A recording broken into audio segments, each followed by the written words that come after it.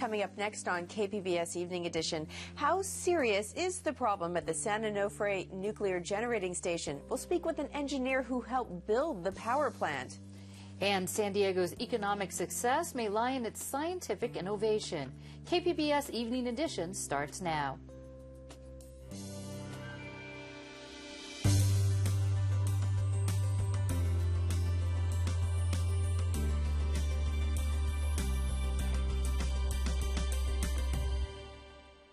Hello, thanks for joining us. I'm Joanne Farian. And I'm Peggy Pico in for Dwayne Brown. San Diego Mayor Jerry Sanders says he's about to release his final city budget, and it won't be like the others he's released in his term. It will be paperless, and for the first time in a long time, he says it will be truly balanced. The mayor's office says the spending plan for 2013 will be released on Wednesday. Earlier this year, Sanders said the city would end the 2012 fiscal year with a $16 million surplus. Part of that surplus is being applied to next year's budget. The San Diego City Council voted unanimously today to go to the bond market for $75 million to pay for infrastructure repair projects. Let's be really clear about what we're talking about today, particularly for the folks in the audience. We're talking about $30 million for road repairs. We're talking about $8.2 million for sidewalk curb ramps and other ADA amenities, $2.6 million for new street lights, $16 million for facility improvements. Those are libraries, rec centers, city-owned facilities that need some work, $15 million for storm drains. So this is what we're attempting to accomplish today. The staff report was very detailed, but at the end of the day, we're looking to pave a lot of roads, fix a lot of buildings, put out some more street lights, make some new curb ramps. Mayor Jerry Sanders applauds the decision, saying the city's overall debt will remain in the low to moderate range, even with the bonds. Under the city charter, the debt does not require voter approval. The city has a backlog of about $800 million in capital projects. The San Diego Unified School District may have to take more than $1 million from its reserves to pay for early childhood education. More than 5,000 students from low-income families are served by the program, and the district says this year enrollment is higher than anticipated. District officials say they will try to get the money from the state. If they do go into the reserve funds, it will be the third time in 4 years that reserve monies have covered early childhood education. The U.S. Supreme Court will not hear a Poway teacher's appeal to keep banners mentioning God up in his math class. Brad Johnson had kept such banners in his classroom for more than 20 years, but in 2007, the Poway Unified School District asked him to take them down. A Christian legal firm sued on his behalf and won in a lower court. But a federal appeals court reserved that ruling, saying the district did not violate Johnson's freedom of speech by telling him to remove the banners. The Supreme Court's decision not to hear the case leaves the appeals court decision in place. UC San Diego broke ground today on a massive medical complex next to Thornton Hospital in La Jolla. KPBS health reporter Kenny Goldberg tells us the Jacobs Medical Center will feature 3 new hospitals. The new 10-story complex will include a hospital for cancer care, one for women and infants, and another for advanced surgery. The center will have 14 operating rooms and 245 beds. Los Angeles-based architect Carlos Amato designed the complex.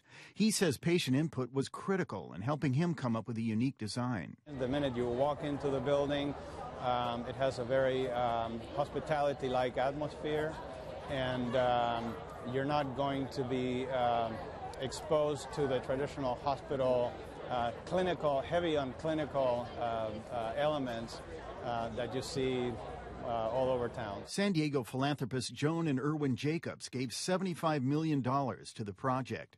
Irwin Jacobs says the center will serve as a new training hospital for the region. And I think combining that with all the research that goes on this mesa, bringing that to the clinical use much more rapidly, I think all of that's going to have a major impact on our medicine here. The Jacobs Medical Center is scheduled to be finished by June 2016. UC San Diego officials say the first patients will be treated in December of that year. In full disclosure, we want to let you know that Joan and Irwin Jacobs are supporters of KPBS. That story from health reporter Kenny Goldberg. Today's groundbreaking was part of a scientific building boom. We'll have a look at that a little later. The San Onofre nuclear power plant remains shut down as crews try to determine what's causing unexpected wear and tear on some of the tubes and steam generators. Joanne has more from the roundtable.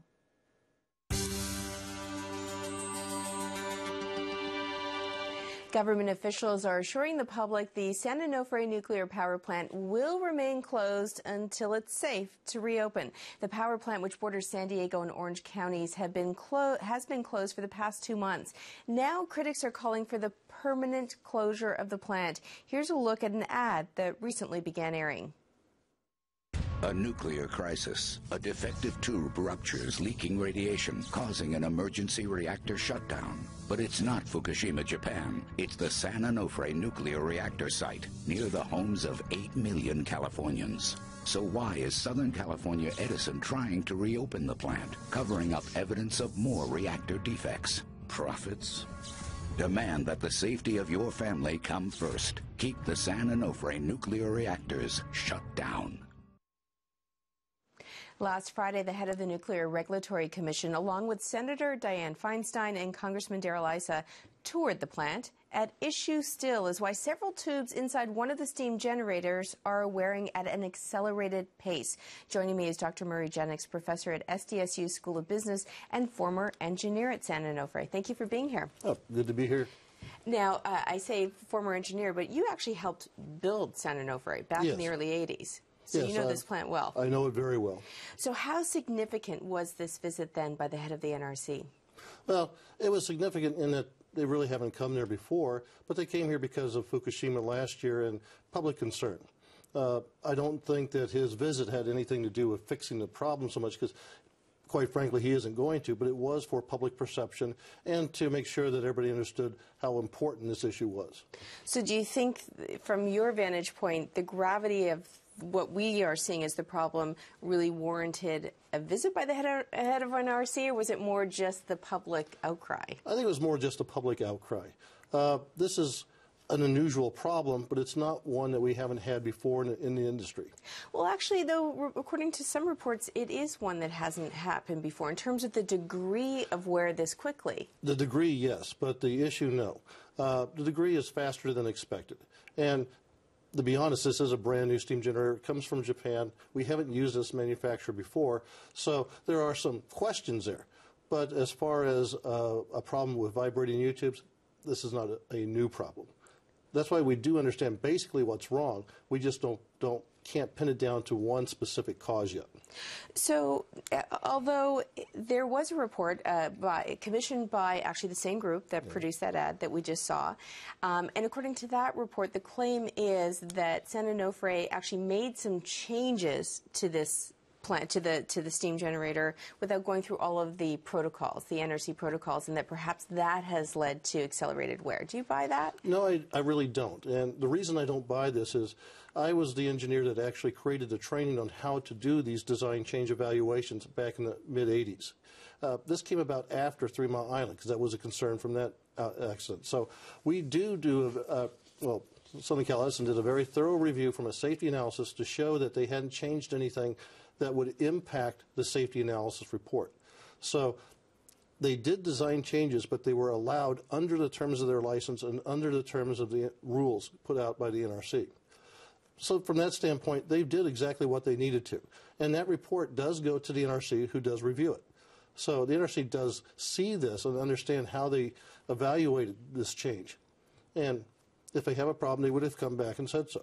So why do you think they're wearing so quickly? Well, I think they're wearing quickly because, again, it is a new manufacturer. It's a manufacturer that hasn't provided them to the U.S. before. I think there's a difference between how they designed the models they used to design the steam generator and how flow is actually being put through that steam generator. Do you think the plant needs to be shut down right now? No. Well, shut down until they understand the problem, but then I think it should be restarted once the problem is identified and the cause corrected.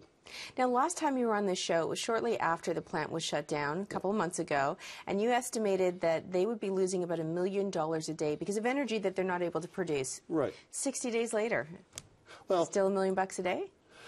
It's $1 million a day for replacement power. That doesn't necessarily mean that Southern Cal Edison is losing that money. They lose any profit they would have gotten from producing power at San Onofre. But they're not losing the money because they don't have to pay for it out of their pocket. That's, again, coming from the people who use electricity. They pay through their rates for that power.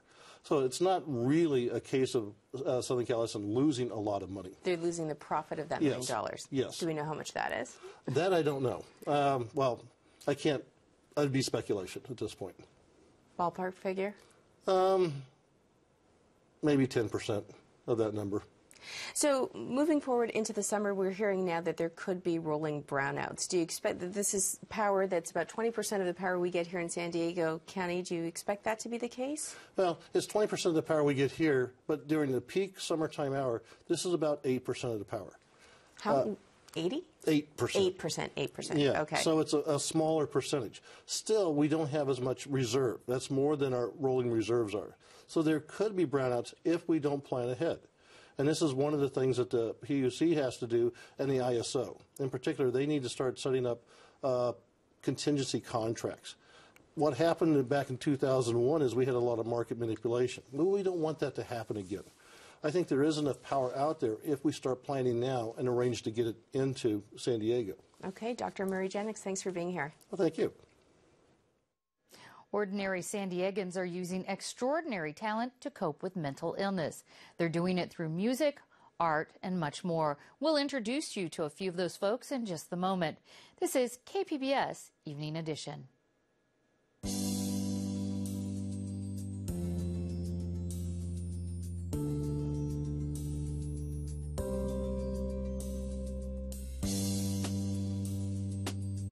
Tonight on KPBS. At 8, Antiques Roadshow returns to El Paso to discuss the styles and construction that distinguish Texas spurs and what collectors are willing to pay for them. Then at 9, on the first of 2 new episodes, San Diego's Historic Places explores how San Diegans connect to the region's past through living in historic homes. And at 9:30 in the second episode, see how World War II changed San Diego and San Diegans. That's tonight on KPBS.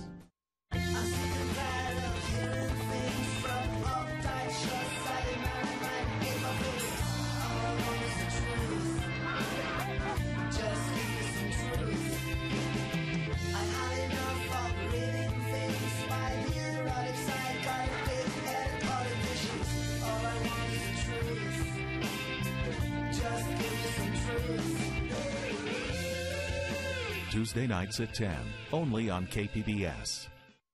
KPBS Evening Edition is made possible by Joan and Erwin Jacobs and by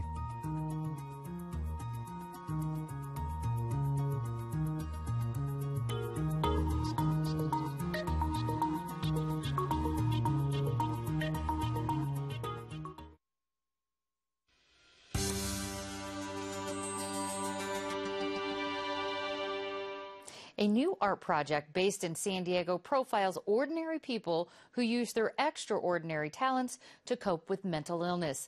I met with a few of the participants willing to share their unique stories.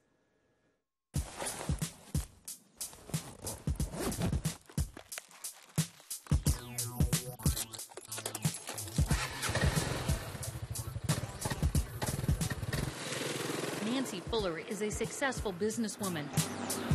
She was in her 50s when she rode her first motorcycle. The reason behind her midlife pavement pounding is as daring as her routine ride in the Alpine Hills.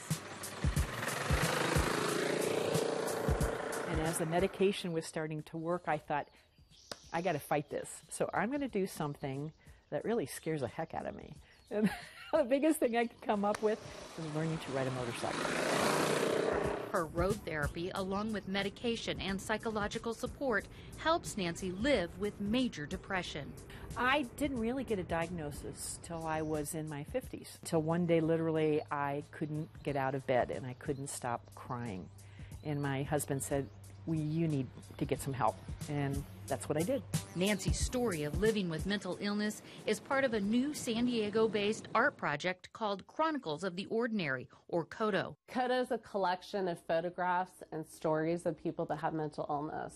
The project is very personal for co-founders Wendy McNeil and photographer Victoria Madoff. Yeah, very charismatic. The CODO project came about when I had a close family member of mine had a mental health crisis, and I was trying to cope with the stress of it and wanting to control it and fix it, and photography is very meditative for me, and so I thought, I will look for other people with mental illness and photograph them. I was diagnosed with bipolar disorder in 1990. I was in the hospital for a manic episode probably once a year for about 10 years till I broke the cycle. More than a decade later, medication, psychotherapy, a good job, and happy marriage makes Wendy a recovery role model. And I really wanted to capture the voice of people that have mental illness.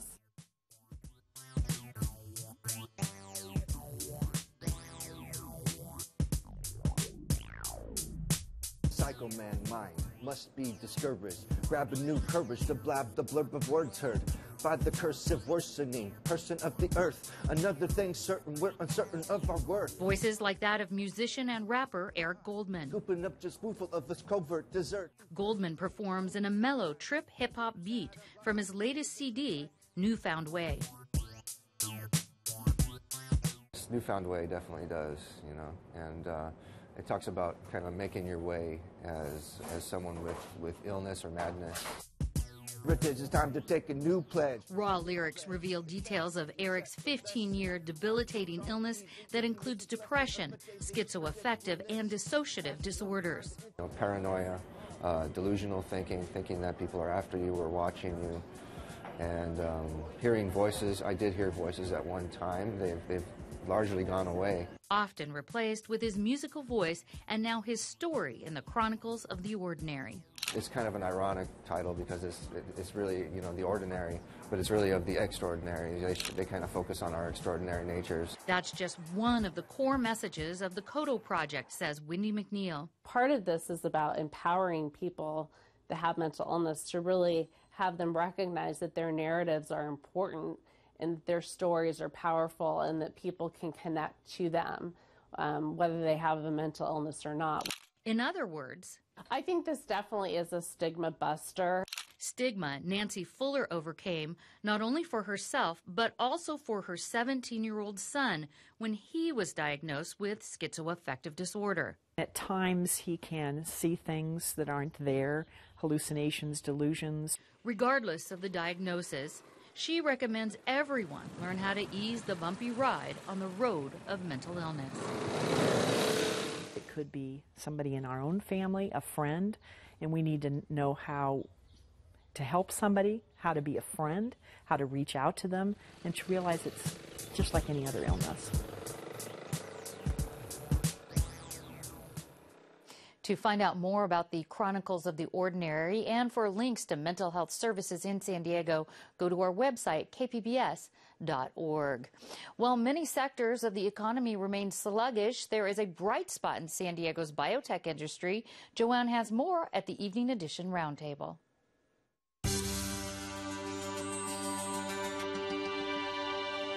After years of an economic slowdown, could science be leading San Diego into a boom? According to a story on the front page of the paper today, 9 development projects are in various phases of construction. Here to talk about his front page UT San Diego article is reporter Gary Robbins and Joe Panetta, president and CEO of Biocom. Biocom represents more than 600 life science organizations in San Diego and throughout Southern California. Gentlemen, thank you for being here. Thank you. So, Gary, let's begin with some of these projects. Just give us a snapshot of some of the bigger ones. Well, they cover a variety of areas. Most of them are about biomedical research, doing things that are trying to go from bench to bedside, developing a discovery and getting it to market to help people. But there are also there's also a major new engineering building at the Jacobs School of Engineering, which continues to grow. There are a couple of buildings that are going to be on the cliffs there at Scripps that have to do with studying the state of the ocean and what the ocean contributes to the climate. And there's a new planetarium that's just about to open at Palomar College, which in its own way may be more visible to the public because the original planetarium is where most people in San Diego learn about the cosmos over the decades. So it covers a wide spectrum, but it's primarily biomedical research. Now, we have a fairly sluggish economy still. What's driving this then? Well, the biotech economy has actually been growing over time, even with the sluggishness in the economy. In fact, in 2010, we saw about a 5% increase in employment in the life science industry here in Southern California. So there's a need, obviously, to continue to develop new medicines, and we've got these incredibly efficient new technologies in sequencing and other areas that are allowing us to test products and develop products in a much more efficient way and a faster way. Now, Gary, some of these are public institutions. Do we know where the money's coming from in terms of this development? Most of it comes from bonds that are approved by voters during initiatives. So if you just look back at the major elections, most of the time there are bonds on there to approve roads, schools, research institutions. So the UC has a lot of those, and these are mostly bond initiatives that were approved years ago.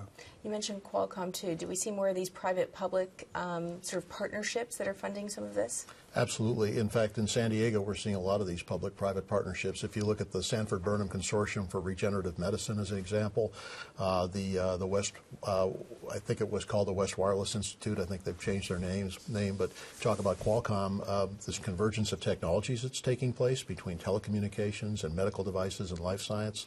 So there is a lot of public-private partnership going on. Now, Gary, your article points to one of these development projects called a Translational Research Institute. Tell me more about what that means. Well, that's going to be built next to the Moores Cancer Center up off the 5 at the UC San Diego facility. The basic idea there is to put more cancer researchers in this big new building. It's a 300,000 square building, which is very large. But at the same time, bring in private industry, private investigators. So you have people doing the basic applied research, and you have industry, which is good at taking discovery and turning it into something, translating that into new drugs, into new medical devices. So clinical and translational medicine.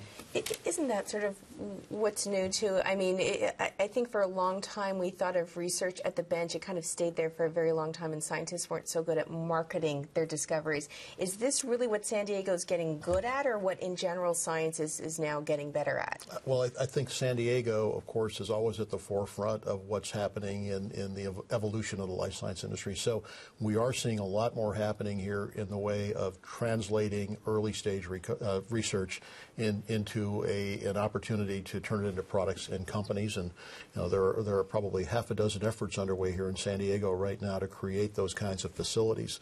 Merck recently announced a translational research facility that will probably occupy, I think, about 100,000 square feet or so. We're seeing it even at the UC San Diego Medical School, where there's a translational aspect to what they're doing in teaching physicians and physician researchers as well. We often hear so much that San Diego has to really, not necessarily just expand its economy, but really diversify, because we had relied so much on the military, and we saw what happened in the early 90s with that. Is this sort of the new I want to say the new business, the new industry that we're going to have to kind of all get together and say this is our future? Well, this industry employs about 41,000 people here in San Diego, and it continues to grow. The diversity that we're seeing is both in the translational field, but also in new areas of life science. Algae biofuels and other forms of biofuels. The industrial biotechnology area, which I like to call green chemicals, is a whole new phase that could actually dwarf the whole pharmaceutical side of the industry with all the opportunity that exists there. And we've got companies doing that here as well. Okay, we're going to have to leave it there. Joe Panetta and Gary Robbins, in your story, of course, it's the front page of the UT today if people want to read more about this. Thank you so much. You're welcome. Thanks. Should a Marine be able to say whatever he wants on Facebook? Some of your thoughts coming up in our public square. This is KPBS Evening Edition.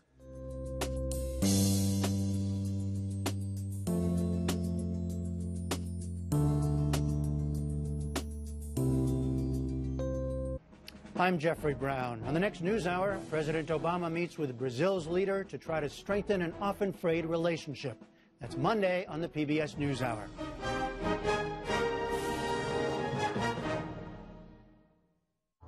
Hi, I'm Yul Kwan from the new PBS series, America Revealed. Make Wednesdays your destination for exploration. First, dive into an ocean full of giants on nature. Next, Nova takes us inside the deadliest tornadoes on Earth. Then, join me for the premiere of America Revealed and see how we plant, grow, and harvest enough to feed a hungry nation. This Wednesday, PBS is your destination for exploration. The American people have named PBS the most trusted source of news and public affairs for the 8th year in a row. Trust. The American people have spoken. Thank you.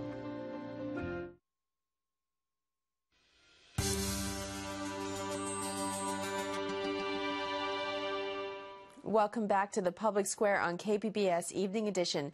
As you heard earlier, there is no word on how long the San Onofre nuclear power plant will remain closed, leaving questions about rolling brownouts this summer. Val Sanfilippo writes, with San Onofre off, this would be a good opportunity to accelerate the solar roof program by having SDG&E install solar roofs for all and then lease them to the ratepayers. And on another story we told you about last week, Sergeant Gary Stein, the so-called anti-Obama Marine, he was posting negative comments about President Obama on his Facebook. A U.S. Marine Administrative Board recommended Stein be dismissed with an other-than-honorable discharge. Dan Jacobs in Mira Mesa had this to say: the president is commander-in-chief and as such is like the CEO of the military. If an employee of a corporation posted comments to the internet urging other employees to disregard directives from the CEO, like Stein, that employee would also likely be fired. Well, the final decision now rests with the commanding general of Marine Corps Recruit Depot San Diego. We'll keep you posted. Well, you can weigh in on this conversation by following us on Twitter. Of course, you can like us on Facebook, or you can always send me an email directly, jfarian@kpbs.org. And now let's go back to the news desk where Peggy has a recap of tonight's top stories. On Wednesday, San Diego Mayor Jerry Sanders will release his final city budget. He says it's the first truly balanced budget the city has had in years. And San Diego Unified may have to tap into reserve funds to pay for early childhood education. It would be the third time in 4 years that the reserves were used for the program, which serves low-income families. Also today, UC San Diego broke ground on the new Jacobs Medical Center. It will feature 3 hospitals, one for cancer care, one for women and children, and one for surgery. The center is expected to open in 2016. You can watch and comment on any of the stories you saw tonight on our website, kpbs.org/evening edition. Thank you for joining us. Have a great evening, and we leave you with a look at the forecast.